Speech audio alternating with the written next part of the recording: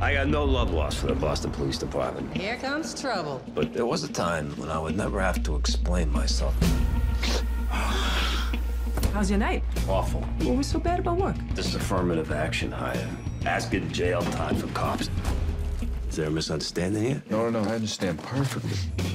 I want to rip out the machinery in this bullshit city.